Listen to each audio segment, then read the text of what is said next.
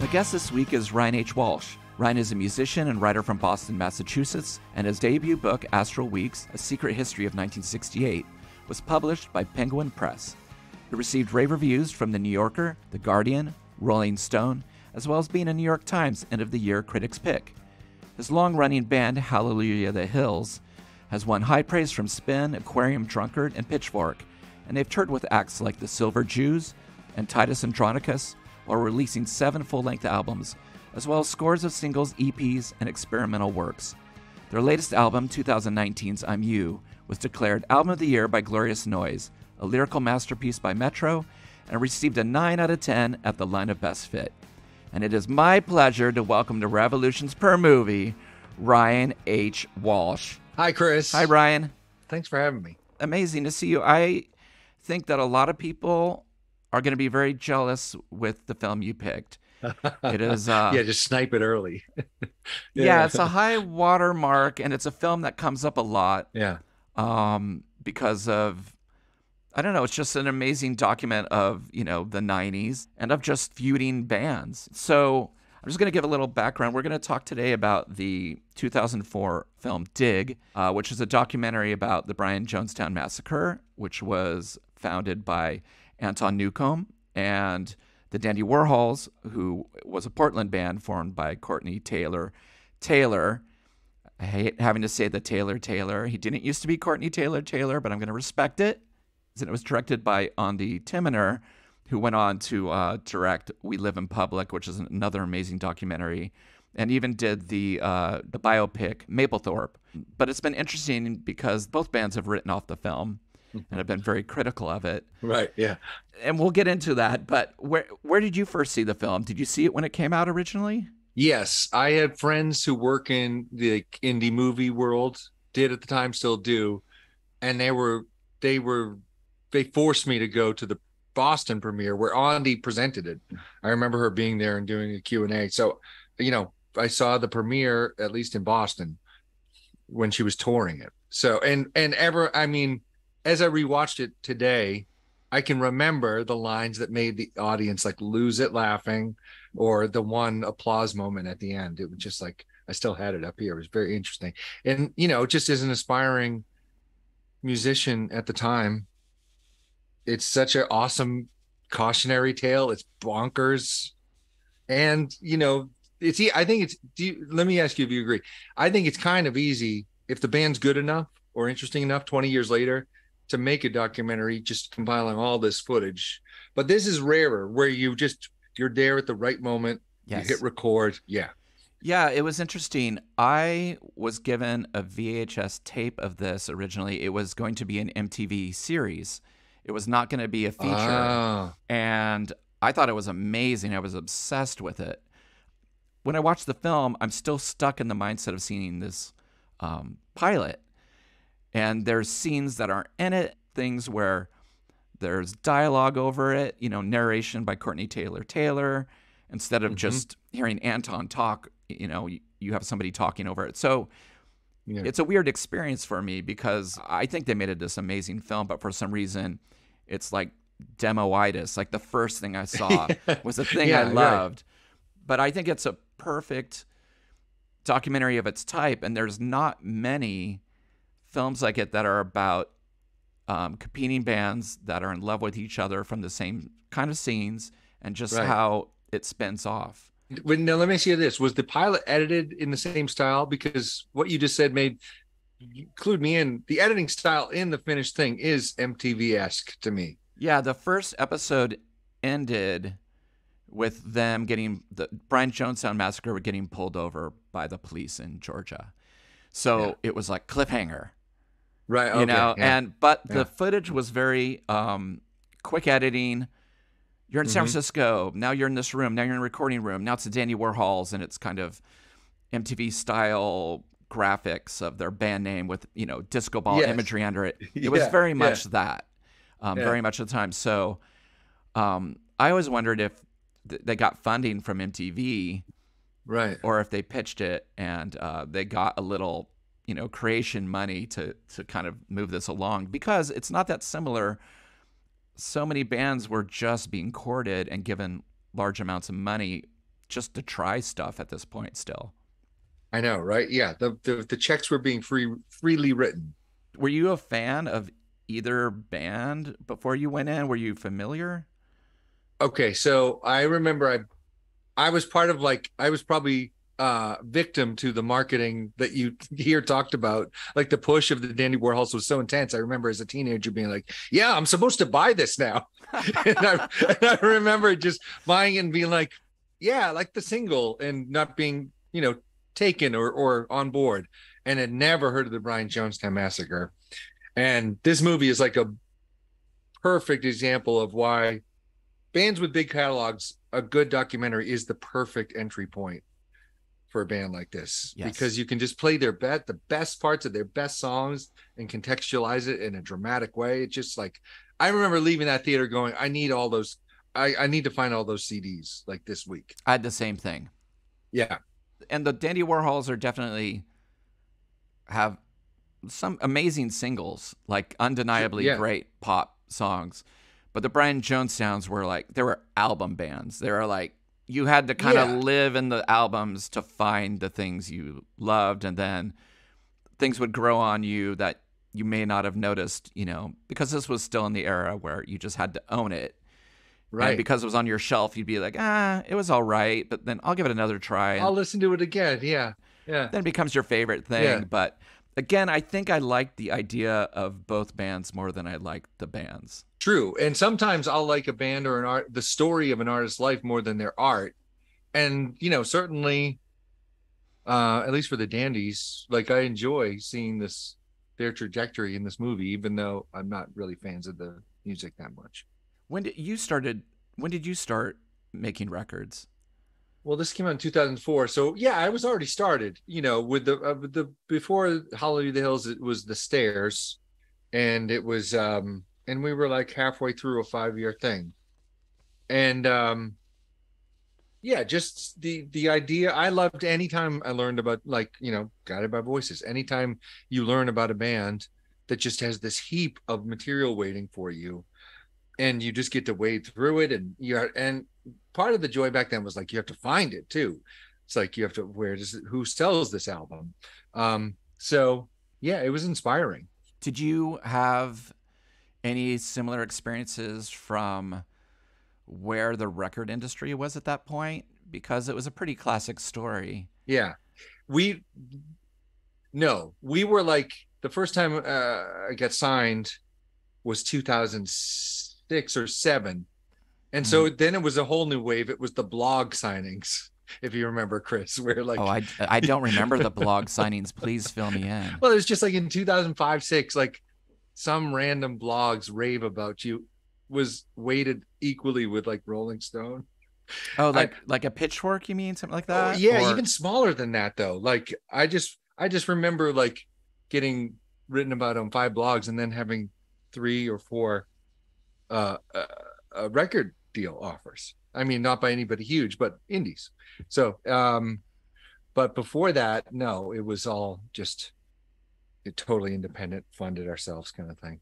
Right. Yeah. Right. I found watching the film this time, I haven't seen it in a while. I found some of it dramatically kind of sad. Yes. Yeah. It's a film that when I talk to people about it, I think we kind of go to the laughter of it and the absurdity of it and the just manic psychology of it. Right. But it's, Anton is really unwell. Mm-hmm. And,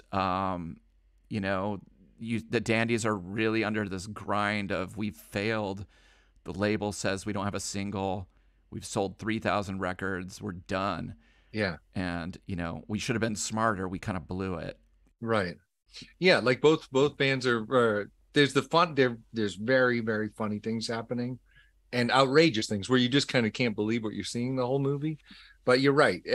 When you flip over the rocks, everyone's sad. No one's satisfied with their work. No one thinks I think someone literally says it, where Courtney and Anton want to swap places. Yeah. And they say they want to swap places, and also that Courtney just could never go all in. Oh, the yeah, way Anton is. Yeah. The mantra in the band is the Dandies keep saying, we're well adjusted. and we're lucky, and our Right. parents still Right. are married. Yes. Yeah, We're I the love most that well-adjusted example. band in Yes. America. Yeah. Yeah. The Brian Jonestown Massacre are, you know, losers who make this amazing music. They're fuck-ups. Hmm. And, why do they tour this way? Why do they make their albums this way? Hmm. And the film starts with them in a mutual love fest. They're Right. both kind of coming up at the same time, and they both can't stop talking about the other band being the greatest band in the world. And Anton is so confident. He's psychotically confident, but he's saying things that are true and kind of inspiring. Like, until they can write the letter, they are just the postman. I am the letter writer writing. That's great. I really like when he's like, he seems clear-eyed and he's talking almost like a prophet. That's my favorite kind of mode he gets into, and and then it gets sadder and more unhinged and more druggy, and He's really in love when he puts on that record for the first time for the director, and it's like, have you ever heard of the Dandy Warhols? Yeah. They're from Portland, Oregon, and our two bands are going to create a revolution. Take over the world, he says. Yeah, he's looking right into the camera as he plays the record, like, I'm going to watch your life be changed. That's kind of beautiful.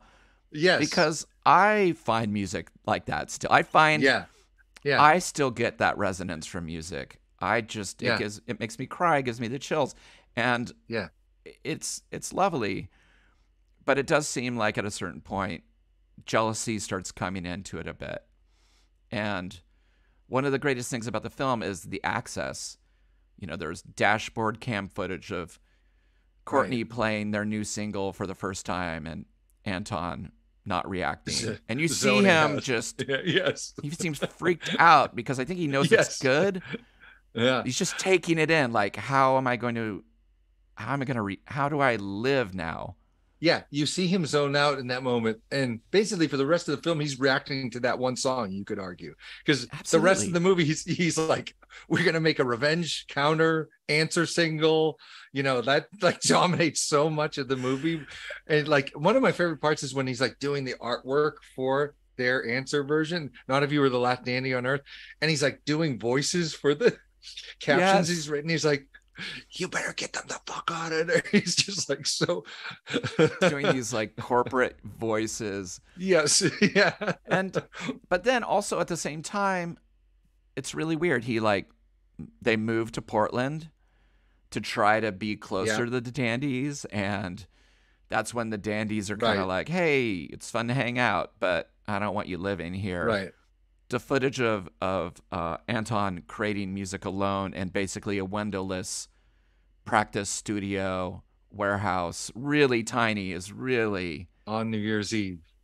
It's inspiring and really frightening. Yeah, I feel like I don't know about a New Year's Eve. That's when that footage is from, but I really resonate with that footage. I'm like, oh yeah, I've been the guy in that room doing that, Yeah, and now you can't tell whether the sun's coming up or down. Yeah, I like when Andy asks Zia from Dandies, she goes, did you invite or encourage VGM to move up here to Portland? And she just goes, oh. I bet they did.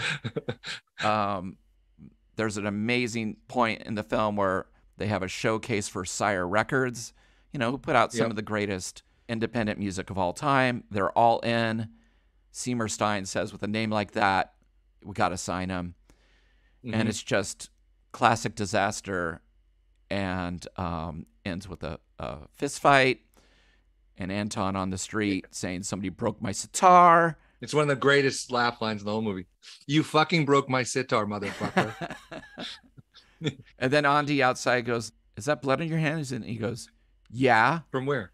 Oh yeah, from where? He's like, from other people's faces. So yeah, like in the movie theater with the crowd, these lines are like huge laugh moments, because and you can't, when you see that first fight at the Viper Room, you're like, wait a second, I cannot believe she just was lucky enough to be there and capture this. Yeah, this was really the beginning of being able, like DV and Minicam, right, and being able to film pretty indiscreetly. There's a lot of things in this film I'm like, did that become lawsuit footage? You know, at one point, Anton, he kicks a member of the audience in the head, and you hear it connect. And it's really chilling. Yeah. And the film really balances out like playful, manic energy of like, well, the Brian Jonestown Massacre, that's why we love them. They're a disaster, and you never know what you're going to get. As the film goes on, it being, you know, not this, oh, charming, funny, like, let's see what we get kind of replacements, legend built on. Yeah, shit show. And we see Anton go to jail for kicking that audience member in the head. But you're right. Like, I would be fascinated to know if Andy found that particular man who's kicked in the head and got permission, because she's not doing, I bet she didn't do what you would do today, which would be to post on the venue doors, like, things are filmed in here tonight. If you enter, you're consenting to be put, I bet that couldn't have been going on back then. It would be my guess. The Brian Jonestown Massacre opened for Guided by Voices on a lot of our final tour in 2004. And the reason Bob asked them to be on it was because of this film. We all wanted to see the Brian Jonestown Massacre melt down every night. I think we had this really like they're actually going to open. What are we going to get? Like, this is going to be the greatest double bill of all time. These bands that have both have a massive discography, are known for debauchery, and some shows are completely enlightened, and other ones are kind of a train wreck. What was really interesting was Anton on the tour told us, when I open for bands, I'm very professional and I run a tight ship, and there was nothing happened the entire tour. They were like a totally pro band until we played the last show in LA, and Anton was yelling at the band, and he turned all the amps away from the microphones facing the back of the stage so no one could hear it, and was kicking people off. And then backstage, this guy, Pete Yorn, who's a musician, was there with his handler, and Anton was on top of the couch screaming at him, "You've got the face of a weeble wobble. You've got the face of a weeble wobble." And Bob kind of was like, we got at least one moment. He was happy. Yeah. But again, it's not the reason. I feel bad because they're a band with good songs. I know. And so I think their reputation precedes them in terms of just not knowing what you're going to get. 1000%. Because the next year after this movie came out, they came to Boston on their own tour, played TT the Bear, sold out, and everyone was waiting for that. You could feel it in the room. I think people were shouting things to try to get it too.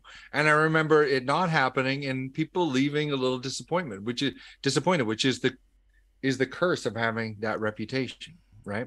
And and what you describe, him being a pro, you can hear him at key points in this movie turn it on. Like, he knows when to act like a human being. "Oh, very nice to meet you. Yes, officer." Like, you can see him, like, he's got the code switching ability. Yeah, and I think it's a hard thing to know when you're a musician and all of a sudden a major label is interested in you, how much you need to push back. And it seems like after what the Dandies went through, everything that the Brian Jonestown Massacre were experiencing in real time, a bit of it, I think, was a reflex to what they'd experienced. I think Anton was being way more protective, way more demanding, way more like, I'm gonna make this happen for you guys, but you're gonna have to work. And they seemed to kind of, for a while, be on board with it. Yeah. I mean, it's interesting. They were on the same label, TVT, that Guided by Voices was on at the time. And so I'd heard about Adam and Ponytail Boy, who's what Bob called the owner of TVT and stuff.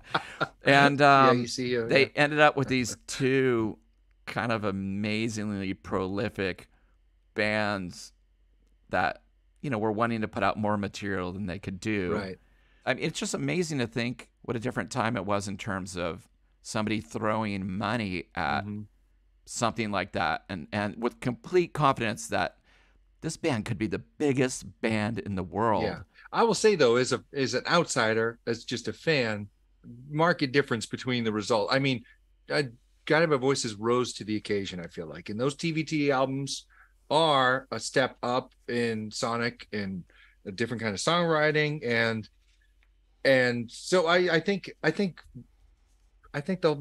Bob and the band did a great job at towing that line. Like, we're going to remain ourselves, but yeah, well, let's try and see if we can go bigger with this.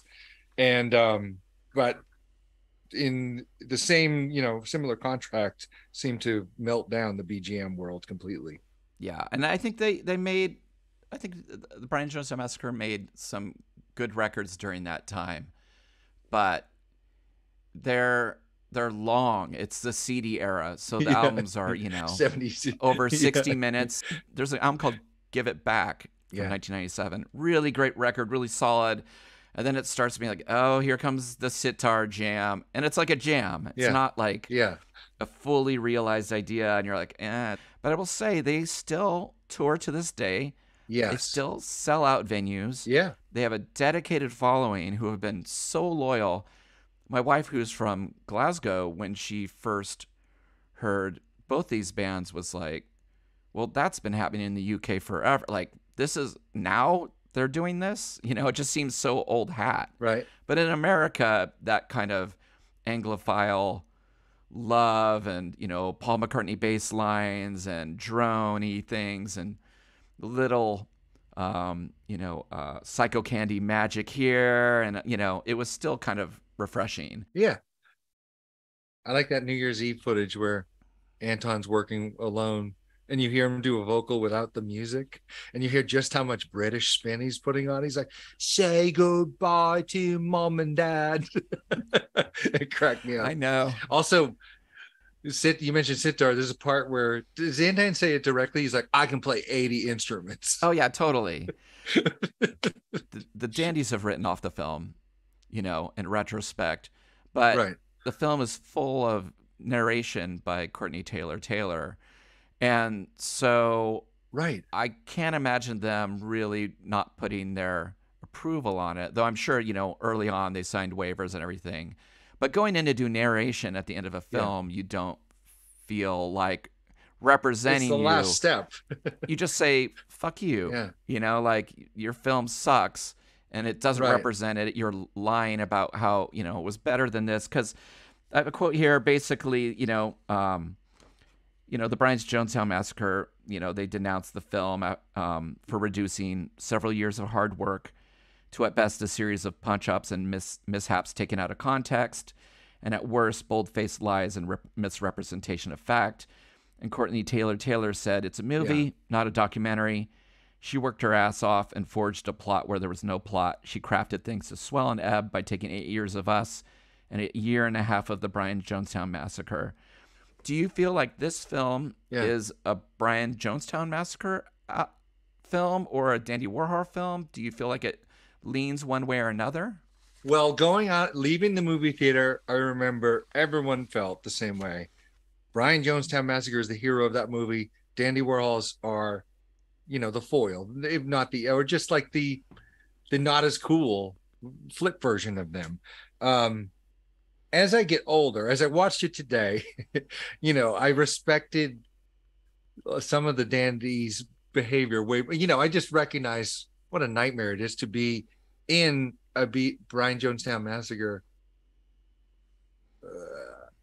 for anything but a visitation. It gets really old really quick, So, I don't know. In the end, it's a pretty good ad for both of them, I'd say. And but as far as that, you read that misrepresentation of the reality thing. I do have one piece of secondhand gossip about this movie, and we'll say allegedly, but I've heard that when they get pulled over in Georgia, the drugs they find were Ondies, and that the band had nothing on them. Allegedly. So imagine, allegedly, exactly, Chris. Let's say that's true.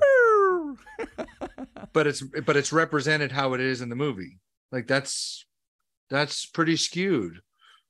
If you had to pick one member out of any of the members of both bands to join your band, who would you pick?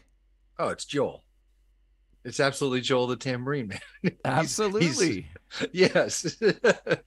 I mean, you can't you can't buy that kind of present. It's just like that's just actually I was joking that this movie is a great showcase for tambourine because Zia plays a lot of tambourine and dandies too. It's just like tambourines never received such a spotlight.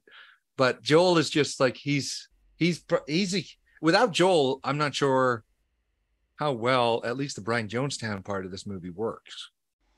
Well, I have a surprise for you. Yes. I'm going to let someone in here right now. Hold on. My goodness. Hold on. So, Ryan, I want to introduce you to the lovely Travis Snyder. He's a friend who worked at the video store with me at Clinton Street Video.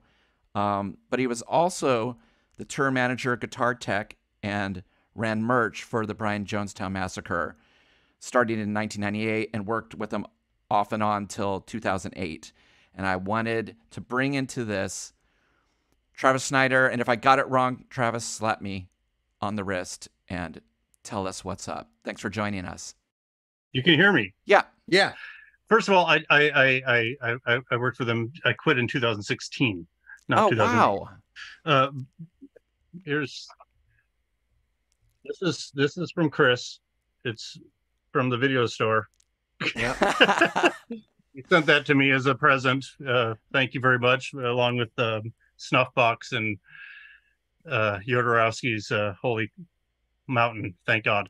Yeah, you were one of my first employees, and you were the one, I was telling Ryan, you were the one who gave me the pilot, the MTV pilot for Dig. Yes. It was on VHS. Do you remember much about like... It was supposed to be, it was a pilot made for MTV because the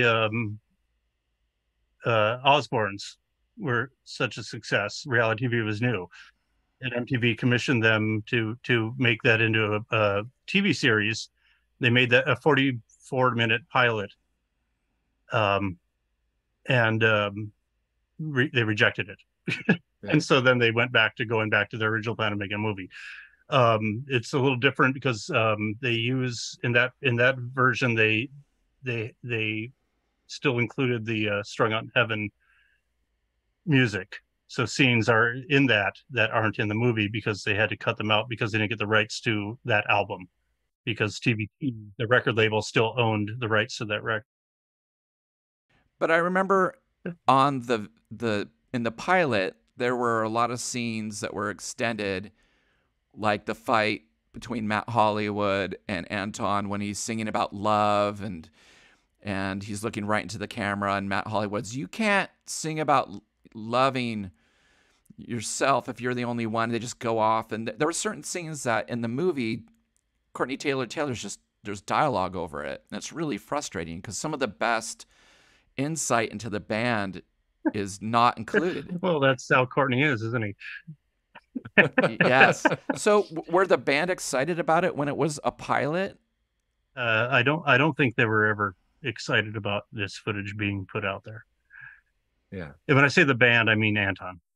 Yeah. Because he is the band. Joel and most of the other bands, they're eager for any fame and publicity, and they probably too much so. They agree to participate in things that maybe they should not.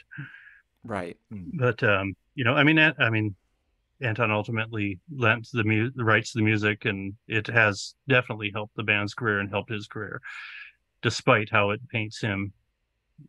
So yeah, he's kind of got a very difficult position there, feeling about the whole thing.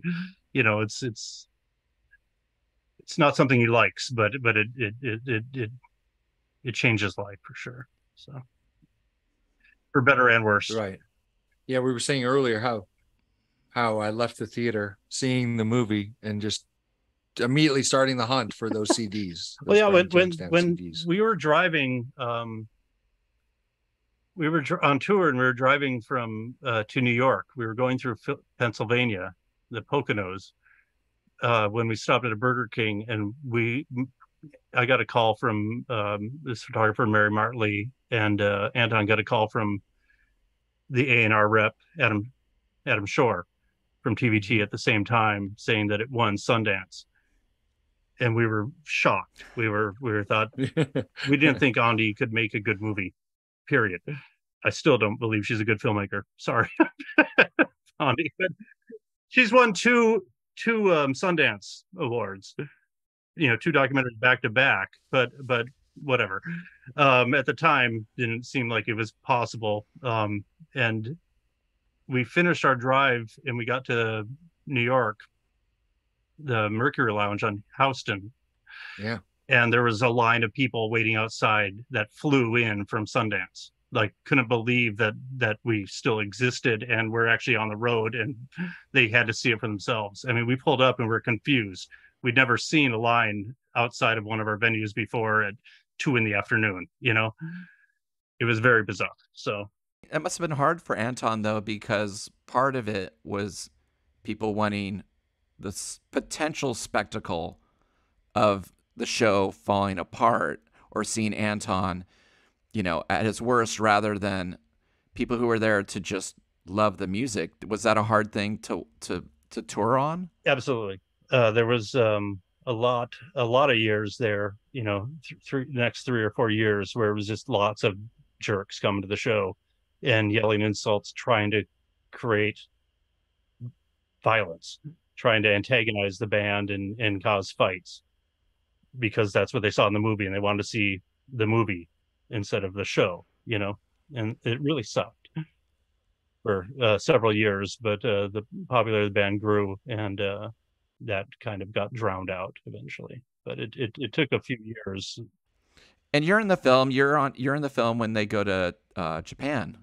Was really. Yeah, I'm actually. It's a tiny picture on the back of the box, but on the inside there's a picture. Even that one. Yep. I'm right. That's a picture of the fan. And that picture is very tiny on the back of the box. So I made it to the box of the DVD. I'm only in the movie for about 7 seconds or something. It's not a lot. It's just one quick thing. Now, as someone who was there for so many years, and part of the making of it, any particular things you feel are like, this is directly misrepresented? Any specific complaints, either from you or the band? Oh yeah. No, the whole movie's not true. It's a fictional story. She had to edit it that way to make a movie. Basically, the whole movie only follows the BGM for about 2 years and follows the Dandies for about 7 years. Oh, see, we read a quote, and we were just before you got on. I was so skeptical, because that to me seemed like something Courtney would just say. Like, of course they filmed us for 8 years and only them for. So I was, kind of making light of it, but it's true. Well, I think they filmed us a lot more than that, but for story wise, like, they dragged out our 2 years of footage and mixed it in with their 8 years of footage or 7 years of footage. Okay. So like, when Matt Hollywood quits the band is not where they say it is. Like, in the movie we go to Japan and then he quits, but he quit like a full year before we went to Japan. He wasn't there in Japan. Okay. He actually quit the band and then went on a 2-month tour with us, and then helped the next bass player, lived with Anton afterwards, and helped the next bass player learn the parts. So it makes it look like there's a lot more animosity at the time than there was. Uh-huh. And they have the timeline all weird, and Anton being arrested and all that stuff that happened in 2003. That happened. That's the only footage like later. Like, they just cut from like 1988 to 5 years later, him having this kind of meltdown.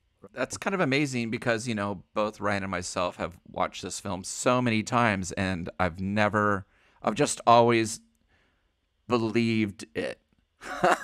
I've always believed the timeline. I've always believed the back and forth, and it just kind of shows kind of the power of something like this to create whatever narrative anyone wants. It really has affected how I watch all documentaries now, because I know that it's a difference between telling a story, telling the truth, and making a good film. You have to kind of shuffle things around, and I'm sure it's more common than not for any documentary to do that. It never occurred to me either until I was in one and went, wait, that never happened. That's not how that worked. That's not the order that this happened. Was the fact that Andi Timoney knows everyone knows she's filming these two bands. Did the fact that she's filming those two bands spur everybody on to talk about the other one way more than they naturally would have? Is she kind of fostering that friendship / feud?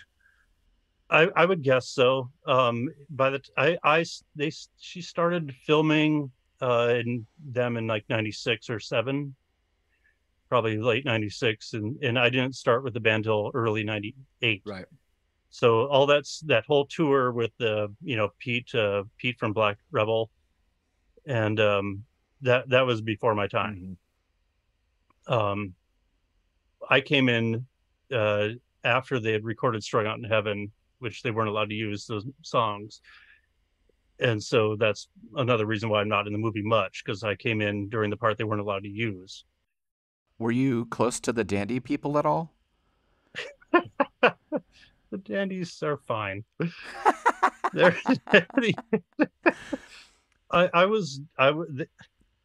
They allowed me to hang out with them, basically, because of who I worked for. They didn't like me, and sometimes the feeling was mutual. Sometimes we liked each other, sometimes we didn't. They're fine. They're fine. God bless them and what they're doing, Yeah. But I don't want to get it into some sort of spat with any of them. There's nothing wrong with them. They're doing what they're doing, and they're succeeding, and that's great. Yeah, both bands very active still, seems to me. Yeah, the Dandies just played in Detroit with the High Strung, who used to be on TVT, and did a tour of this, and that's great. You were on that Guided by Voices Brian Jonestown Massacre tour. Yeah. And that was a really professional tour. It was like they just played well. It was like a tight ship. Anton was just fine. But like behind the scenes, what was that like? You don't remember, like Frankie, he would just lay on the floor in the venues during sound checks and scream about how he doesn't want to do it anymore? No, I don't remember that at all. Shit? But I mean, we were not. Oh my God. Anton was very well behaved that tour. He was actually he was actually a ringleader trying to constantly cheer us up. We were all the ones who were depressed and unhappy, and Anton was very positive on that trip. So. Yeah, I remember that. I think we were, the bands didn't really hang out that much together. Not too much, except Anton and Pollard. Yeah, exactly. They would drink a bottle each together at the end of the set. Yeah, and they would, Anton would tell us, I just want to be a professional, and when I open for bands, I want to be, really on top of it. But yeah, I don't remember the rest of the band and yourself being like, oh, this sucks. It tended to be Anton would be a very good at wrangling us in trying to boost, cheer everybody up when things were dark. If things weren't dark, then he would go dark. It was always one or the other. It would be like, if we're all having a good time, he would be a jerk, and if we're all having a bad time, he'd step up and try to make it better. It's weird like that. Is that just his makeup, or was it calculated? Or I think so, because it happened a lot. I remember we were driving into a hurricane. We were trying to get to Houston from Georgia or Florida or somewhere. So we're crossing, New Orleans and all that, and everyone's evacuating. It's bumper to bumper traffic going the opposite direction, and we're the only people on the road heading straight in. And he was like, just riling us up, he was going, come on, Frankie, Travis, sing Ebony and Ivory for me. And so we started singing Ebony and Ivory as we're driving into the middle of a hurricane, and he'd always be positive like that. It was kind of funny. So I think it's part of his nature. There's a lot of footage of the Dandies, and I'm assuming this is all shot later, but they paint the Brian Jonestown Massacre as like unlucky. We're lucky. they're not. We're well adjusted, they're not. And, it seems like, in the end, they're just like every band is a mess, Yes, exactly. Every band Is some kind of dysfunctional family. being in a band will wreck you. Yeah. It's hard, especially when you yeah, I don't know what's worse, driving around in a minivan, with no help whatsoever, and no sleep and no hotels, or having a bus in hotels. Then it just becomes boring. It's horrible, but then you miss the horrible, and then you feel like your shows stink because they're just boring because you don't have that anger and energy anymore. It's weird. So I don't know. I don't know the answer to that. So how did you wrap up with the band? Oh, again, the manager at the time, starting right before, he kind of helped Ted Gardner. He kind of helped negotiate the rights to this movie. He came in right then. We didn't have a manager. Anton fired his manager right before we went to Tokyo in 98 or 99. Like, because the manager was going to go instead of me, and Anton fired him so that I could go. But I don't want to say anything that'll get me sued. But that manager, yeah, that wasn't a good situation anyway.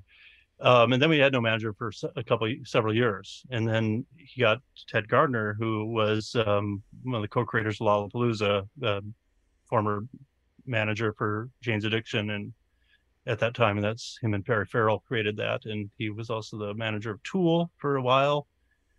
A lot of heroin bands. So he came in to be our heroin manager. But he and I did not really like each other. Right. And partially because I didn't like him, and I would yell about how much I didn't like him all the time on tour and to Anton, and it made things uncomfortable. But then we were in 2016, they're planning another American and European tour. And Ted said that they wouldn't be needing me for the European part. He was squeezing me out. And I wrote to Anton and said that this is what Ted's saying. And Anton just wrote back some crazy stuff about our keyboard player being an idiot or something. And I was just in a weird place in my life. And I just went, well, I'm done. I don't want to get into a fight and fight for this. Anton isn't going to tell his manager to just knock it off. I don't want to fight anymore. I'm done. I'm old. So I just went, oh, I'm quitting then. Like, I can't just keep quitting jobs to go on tours. And if I'm only going to make enough money to do the US tour, not the European money too, it's just messes up my life too much. So I can't just do part of a tour and make a couple $1,000s and give everything up for that and restart over again, possibly lose my home and everything. So I was like, enough's enough. I'm tired. And that's probably best for everybody, Yeah, I always say that in things like me, when I was in Guided by Voices, or you and Brian Jonestown Massacre, I always just sum it up as saying, well, I served. Yeah. I enlisted, I served, did my time. Then it is a lot like military and your camaraderie, and it's also a lot like prison in a way. So yeah, serving is always a good term, either with whatever meaning.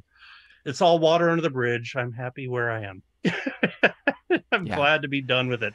I went down and saw them First Avenue a couple times, and before I moved out of Portland at the Wonder Ballroom. I get along great with them. They brought me on the bus this last spring when they were in town, and it just reeked of urine and it was filthy. And I just looked around and went, God, I can't imagine how I did this for 18 years. Like, and I could never go back. This is like fucked up.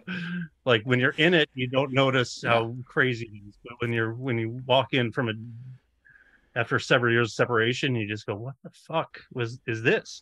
Yeah, and also you had to take care of shit so that they could live their life. Yes. I had to take care of the shit.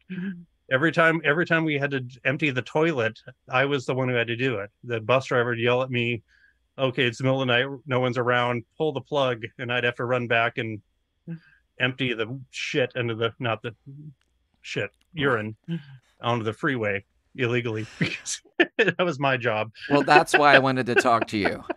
Yeah.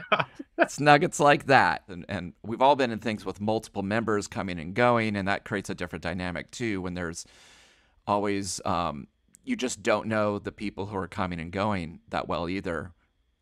Right.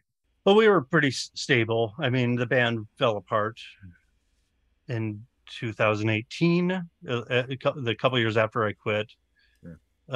That's when there was a mass exodus. A few were fired, a few quit, but I think with a band like Jonestown, new blood is always good. That's what I told Joel. He was a little weirded out with having a bunch of new people they didn't know and traveling around with them.